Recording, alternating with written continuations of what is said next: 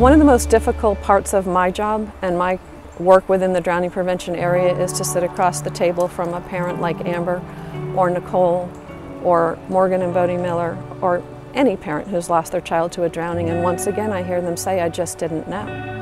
And then within 3 or 4 weeks, their other children are swimming and rolling over to float. It's very difficult, it's very sad, and I've seen just unbelievable courage and strength from these people, these parents turning their grief into helping other children. But the sad part is they're not coming back, no matter how hard they try or what they do. It's so preventable.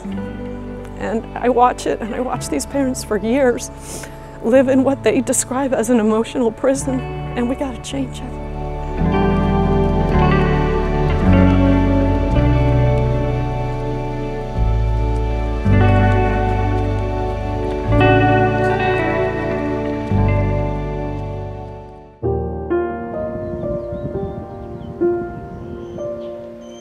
My name is Amber Smith. We lost our son River to a drowning in 2019 in our backyard. I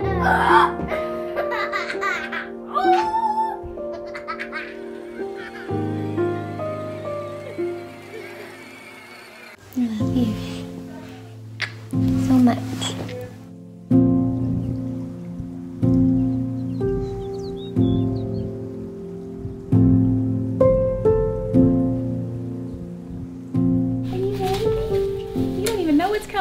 So today is our first day with Maverick with ISR, Infant Swim Resource or Infant Swim Rescue.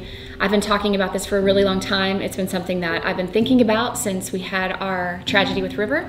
And I knew going forward that this is something that I was gonna have to put Maverick in. He is 8 months this week. Joanne Barnett, who is the CEO of Infant Swim Resource, has so graciously offered to come and teach Maverick. And also Nicole Hughes, who was one of the first moms to reach out to me after we lost Riv, is flying with her 4 kids in town to be with me, to be by my side. She has put 2 of her children through ISR, and now she's gonna be here to hold my hand, so to speak, as we go through this, because I know it's gonna be a little emotional, but I know it's one of the best gifts that you can give your kids is the ability to self-rescue in the water. We'll put everybody to work. Yay! Do all this later, but. I'm Nicole Hughes, and my husband and I, we live in Tennessee, and we have 5 children. And in June of 2018, we were on vacation on a trip we took every year for over a decade. At the time, our 3-year-old son, Levi, he was our 3rd child. We were cleaning up from dinner, we had finished swimming for the day, and he somehow slipped out of the kitchen door, and he reached the pool alone. We thought we were doing everything right when it came to water safety. We had 6 physicians on our trip, including my husband, who's a cardiothoracic anesthesiologist, and Levi was fully intubated immediately. I mean, they had an airway kit. I mean, even the ambulance, when they arrived, they were like, "We're just gonna stand over here." I mean, he had the best possible immediate response, and he was unable to be saved. So you must be Maverick and Amber. Yes. Nice to meet you finally. Nice to meet you. This is Maverick's first day, and if you want to just hand him over, I'll talk you through the lessons. And I'd love it for you to sit right here too, and that way you can feel free to ask questions, and I'll sort of explain how it's all going to work. First, I just wanted to get used to me a little bit. I didn't want him to just be handed over, and then the next thing you do, you're having to do your floating, right? So one of the important things about the ISR program is initial presentation in the water is getting the baby to start to learn about the buoyancy of the water, as opposed to thinking somebody's always going to be holding him and he's going to have some flotation device. Flotation devices and adults holding him have very little to do with information about what you really need to do in the water. So those types of things are like trying to teach a child to walk by physically moving his legs. Yeah. So children this age are wired to learn by just engaging the environment, just like they figure out how to walk on their own. They would also figure out how to swim, but they just run out of time. So what we're going to do today is start to give him some realistic information about the water. Notice how my hands are nice and light on him, and I'm just letting him feel the water. And I'm letting him see, by a very light touch, just how his body feels in the water. Now right there, he just let his legs float up. That's telling us that he's starting to experiment with the buoyancy of water. So that's the first couple presentations. It's all it's going to be. See? There you go.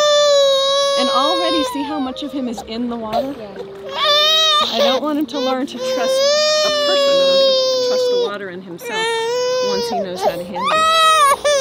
There you go. Very good. Very good. Okay, now you see how he's thrown his head back like that? That's because children explore their environment. And then he'll see that he can't breathe back there. And then I'll assist him with correcting it. And that's how he's going to learn about it. So he didn't do it again, right? So I'm just allowing him, I'm just controlling his experience, really. Perfect. He didn't throw his head back. See, this time he went to the right. Did you see how he turned that way? And that's exactly what he's supposed to do. Just, where am I supposed to put my head and my body, and how do I get to stay here where I'm breathing? So that's exactly what he's supposed to do. So what's significant about what you just saw is he was on his back for a lot longer and he never did this. So he's learned that doesn't work. So now he's starting to go side to side. So I'll put him on his side to show him and then guide him back. So if he were to roll face down, he'll start to understand that you have to come back this way. You did it by yourself for a second. One more time, you'll be done for today, Mom. You ready? You all right? Yeah.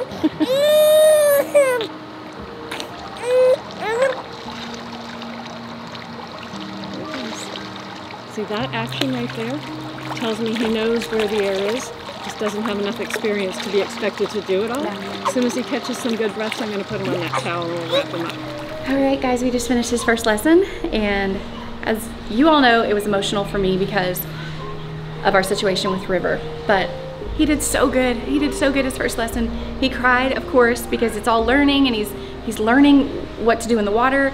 He's learning, like she said, he's testing things to see which way he can find the air. As you can see, he's fine now. He's fine now. Some people will say that it's traumatizing to the baby. Babies cry when you put them in car seats too, and you have to protect them. And as hard as that first lesson was for me to watch, I know it's gonna be so good for him when he's floating and finding the air, and when he's swimming by the time that he's 2 years old. So I'm ready for the next lesson. I know he's probably gonna cry for a few lessons, but I think I got some of my original emotion out of the way. So he's probably gonna sleep really good tonight. It's really important to allow them to experiment, because that's what kids do. And that's how they learn.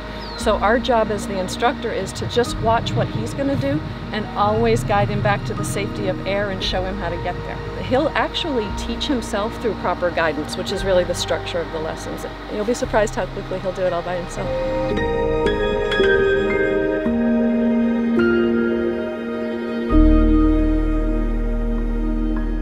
People use the word trauma often, but what they don't realize is, from a psychological standpoint, trauma means that the individual perceives that there's no way out of a situation. Right. That's how trauma occurs. As you saw in his lesson today, that was never the case. Any little move he made successfully got him to air, which is why he's crying in the water, because it's all new to him. But as soon as he's out, he's fine, perfectly fine. I just noticed him probably swallowing a lot of water. So the goal is to teach breath control. Right. But in the first lesson, since it's short, we're gonna let him just sort of try. Like, he's never gonna be under long enough to take in too much water. Yeah. The goal is definitely breath control. If he would have swallowed water, he would also spit it up. Right. So, but we can tell by bubbles trapped in his nose. And if he's face down and I see bubbles coming out, then I'll know. And if he isn't utilizing proper breath control, there's a technique to go back and teach that. I wasn't nervous coming, I think. And I think if I wasn't a mom who had experienced the trauma, I don't think I would be as emotional. Mm-hmm. But obviously what we've been through is just more emotional now. Of course. Which is why I have to, and it's such a gift. Not the crying, it's just seeing him, I guess, taking the water just reminded me of River, which is what we're trying to prevent, you know? So right. Emotions on the first day are always gonna be strong, but Yes. I know that this is what I need to do for him, and I know that he's in the best hands, and I know that he's gonna learn and he's gonna swim. One down, buddy. My name's Joanne Barnett. I'm the co-founder of Infant Swimming Resource, commonly known as ISR. I've taught hundreds and hundreds of instructors to teach thousands and thousands of infants and young children. Infant Swimming Resource has been around since 1966. We've taught millions of lessons. We do know, and we have proven, that children as young as 6 months can roll over and float. And as soon as children can walk, they can also learn to swim to the side and attain the edge, look for safety, and help themselves. But we also know that the responsibility of saving a child's life should not be on the child. The survival skills that we teach are emergency management. The accident is that the child gets to the pool in the first place. So in no way are we saying that ISR is the answer. We're saying it's one of many layers of protection, supervision being first, but we all know that supervision breaks down. If it didn't, we wouldn't have the drowning statistics that we have. So we need competent supervision, we need locks on the doors, we need fences around our pool, and we need to stop the practices that are teaching our children to drown. And what I mean by that is putting them in a flotation device and let them paddle around for hours in the pool, thinking that water's fun with zero ability to survive in it. Or teaching an unskilled child to jump off the side of the pool to daddy. What message does that send? As a culture, we send the message, water's fun, but if you can't swim, water's not fun. So we need to change our attitudes about it.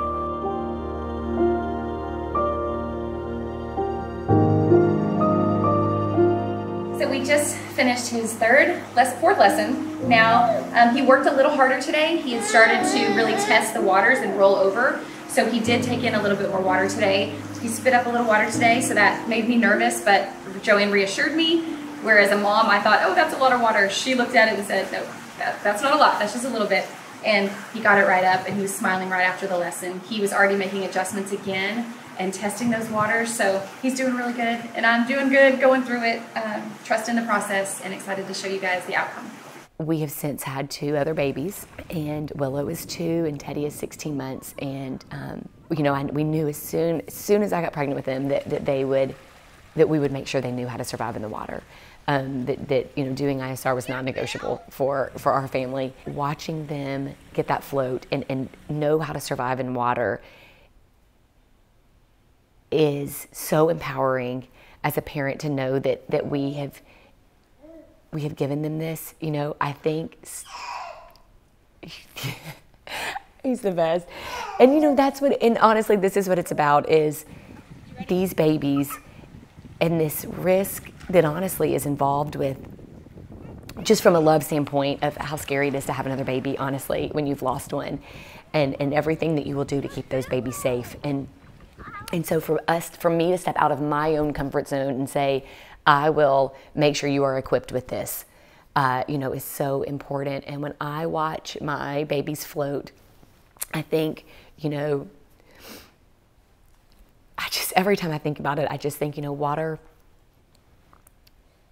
played its hand, and now we're playing ours, and we are in this to win. And that is what I see when I see them floating.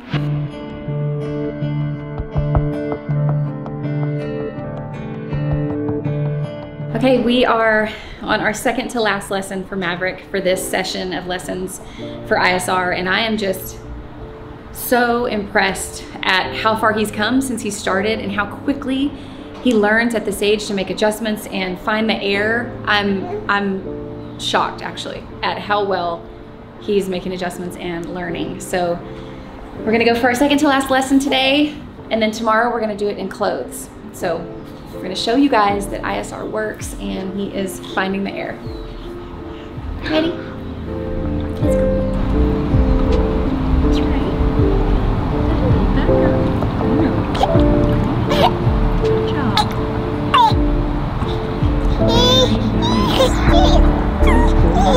Good job. That was wonderful. You're a big boy. You don't have to cry.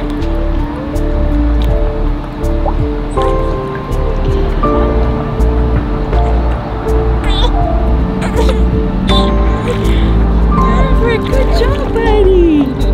Are you thinking about smiling for us? It kind of looks like it. Okay, so we just finished. I could tell he was a little bit more tired today. We're kind of close to nap. He didn't nap this morning, but we have to practice whenever they're tired too, because you never know when they might find the water. But he still has a great float, and we practiced him actually falling in and finding the air falling in too. So we're gonna get a good nap, and we are gonna come back tomorrow and we're gonna do it all in our clothes. And then he'll be done for this lesson. I don't think I knew what to expect. I think you hear a lot of parents are afraid of ISR because they think you're hurting the baby, but just seeing how far he's come and knowing that he can find the air if he accidentally falls in or crawls in, or I thought it would be more emotional than it is, but it's actually more empowering than anything. Just knowing that I'm giving him the skills to be able to find the air if he ever should make it to a body of water alone, and we have to give our kids that. We owe it to our kids to give them that. So I'm so happy with his progress. You go get a nap. You're so sleepy. I think the problem too is parents have all of this information. You know, as a parent, you're always worried about all these different things, and there is only so much like mom brain worrying space, you know? So you have to prioritize and you have to find the loopholes. So I mean, you know, so I think you say, okay, drowning, watch my kids when they're swimming, put a puddle jumper on them, done. I don't have to worry about that. But like, imagine if they had the real information. It isn't supposed to be a scary thing. I mean, you know, look at Willow out there. She's swimming, like she's having so much fun. I mean, so the goal really is to give them those skills, give them the respect for water, and then let them have fun. It isn't supposed to be just some fear-mongering, anxiety-inducing thing about parents who can't ever be around water again.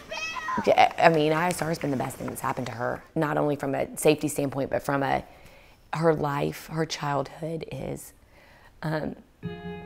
more full because of the fun she can have in the water with her sisters.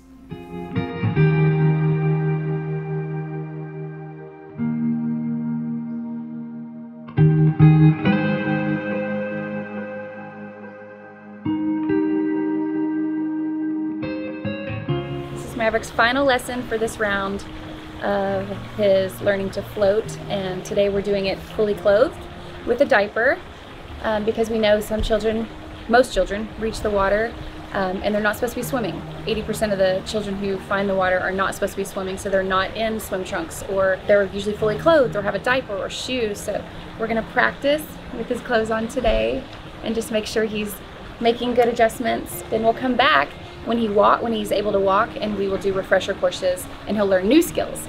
So we'll just keep refreshing and keep teaching him and giving him the skills that he needs if he should ever find the water alone. So we're just equipping him with those skills, and it's just been so empowering to watch. I don't think I was expecting him to make as much progress as he's done in such a short time. So sometimes I don't think we give our kids enough credit, but Miss Joanne says it's not her teaching, it's him learning and making adjustments on his own. It's giving them the skills they need. So, you ready? You ready? Okay, here we go. How do you do it? And I'm like, yeah, it's, how do I feel empowered? I mean, I feel so empowered, so angry, so driven to make sure this doesn't happen to anybody else. Is what it is, you know, and I think that people want to say, well, drowning, parents need to watch their kids. I mean, this is what everybody thinks drowning is, and of course, all of us who have experienced it know that's not what it is, but my husband said one time, it shouldn't matter anyway, drowning doesn't happen to the parents, it happens to the child. And so we owe it to our children to prepare them. We are gonna win.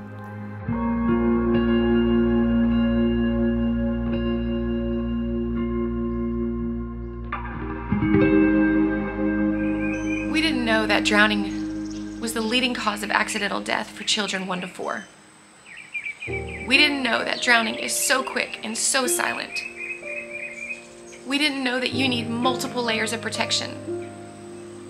And we didn't know that we were missing one of the key elements of protecting our child, and that was giving them the skills they need to survive in the water. I don't want another mom or dad to have to bury their baby because they just didn't know. It's too late for River, and it's too late for Levi. But it's not too late for you, because now you know. We need haircuts, don't we? Yeah. Love your face. Just us, buddy. You want to go to school, Rev? Say bye-bye to Mama and go to school? I get more, Mama. Awesome.